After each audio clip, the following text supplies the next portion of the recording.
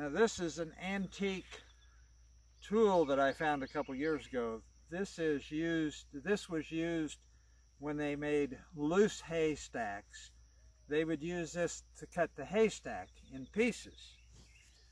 And I found this a couple years ago, and it's been in the barn, and we got these big bales, and you either have to roll them out or you have to take them apart, and there's strings all the way around. So I found out this works great to cut the bale into.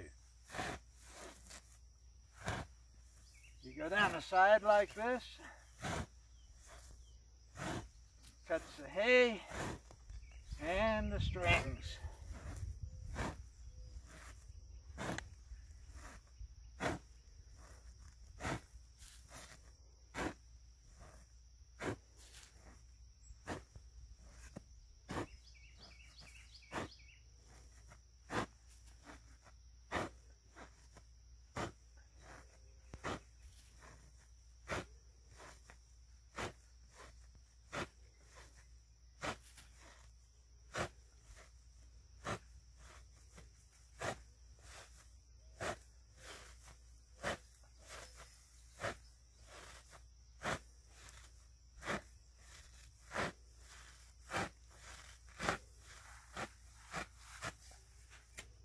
See, the hay just falls apart that way.